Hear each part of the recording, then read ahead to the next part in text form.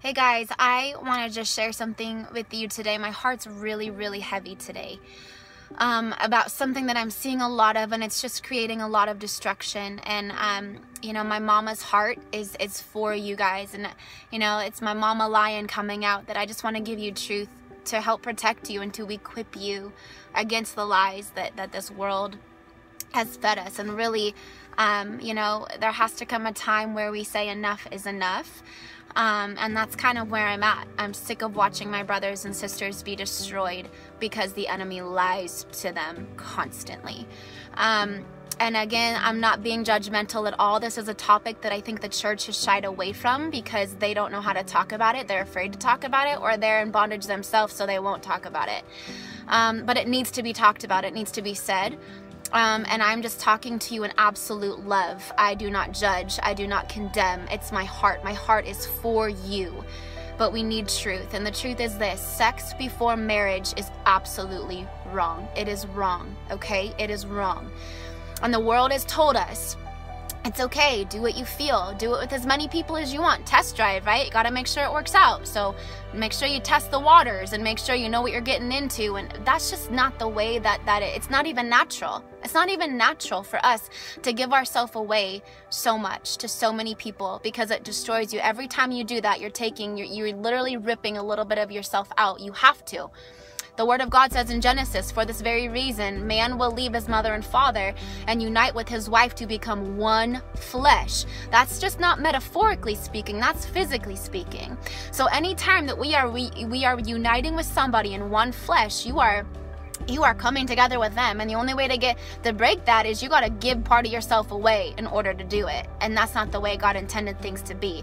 I bought into that lie. I bought into the lie, well, he's my husband, technically, right? We're gonna get married, so technically he's my husband. Technically it's okay, but it wasn't okay. The enemy only sold me the benefit of my sin. The enemy will only sell you the benefit of your sin. He will never ever share with you the consequence and tell you the truth of it. Listen, God gives us guidelines because He loves you. He wants to protect you because He understands that what we think we want is actually going to bring us destruction. What we think we want is actually going to hurt us. He loves you enough to say, don't go there until it's the right time, with the right person in the right context. Listen, sex before marriage is wrong. It will bring destruction to your life. No one ever told me the shame that I would feel the next morning. No one ever told me the emptiness and loneliness I was going to feel from having given myself away. No one ever told me about that. They just said, if you do this, he'll love you. If you do this, he'll marry you. He'll stay with you. No one told me the truth. And I had to walk out the consequences of the truth of the lie that I believed, that I bought into. I don't want you guys walking through that. Sex before marriage is wrong. It will hurt you. God has so much more for you. He has so much more. You are not someone's test drive car. Like, you don't go rent it. People are not objects. Your heart is to be valued and protected, men and women. This is to all of you. Stop believing this lie that sex is just great and fun. It is in marriage, you guys, in marriage.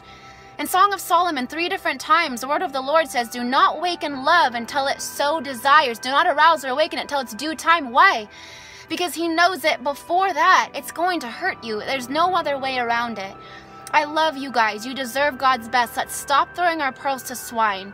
Stand on truth, stand on purity, and God can remake you, man. He did it in my life. He can do it in yours. I can't tell my husband that I was a virgin, but I can tell him that now I have waited for you. And I want you guys to be able to say that you waited, that you valued yourself and that person enough to say, I waited for you. Trust me, the sex before marriage is wrong. We must stand on the Word of God. Okay, the time is now. I love you guys so much. Run to God. Leave that shame at His feet. It's not from Him. It's from the enemy. He does not want you walking in shame.